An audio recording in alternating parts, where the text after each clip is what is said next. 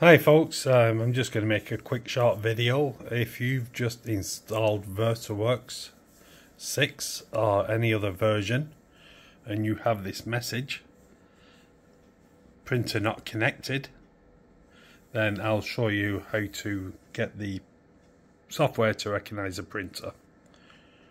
So first of all, we're going to find out our network on the computer. So if you go to your search, yours will be slightly different.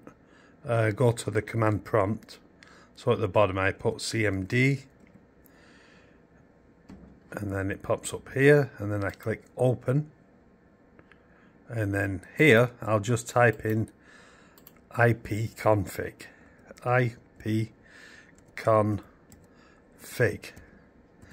That's just ipconfig, and then press enter, and then here you'll get your network and Ethernet settings all showing up.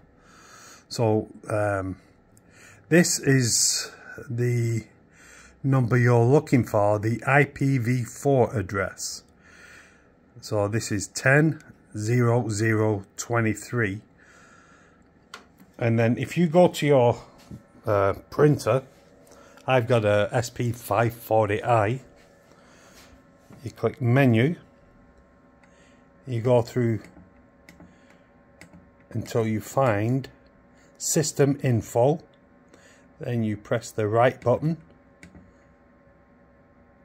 several times. Hold on.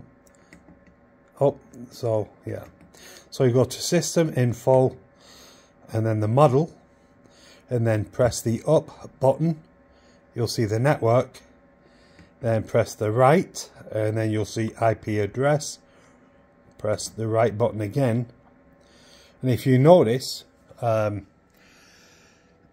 IP address on the computer is 10.00.23, which also translates to 010.000.000.123. So I don't know why this says 123, but we're going to change it. What you want to do is, I'm going to change this. Our number on there is 23, so I'm going to change the 1 on the computer. I don't know how it works or why it works. I'm going to keep the 10.000.000.000. I'm going to change this last number to 22. So I'm going to shift across, you'll see the cursor move across, and then I'm going to keep my finger on the down button till I get to the number 22.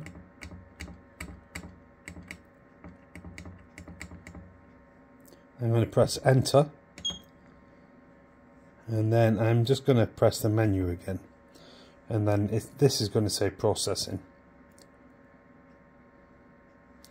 Now we're going to go back up to the computer. We're going to close all this out.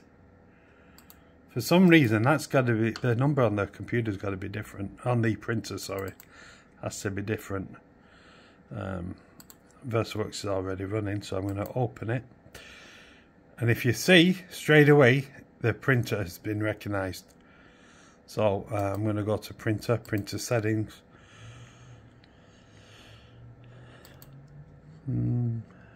Nothing's happening. But anyways, you get the gist of it. So that's how you get the computer to recognize a printer.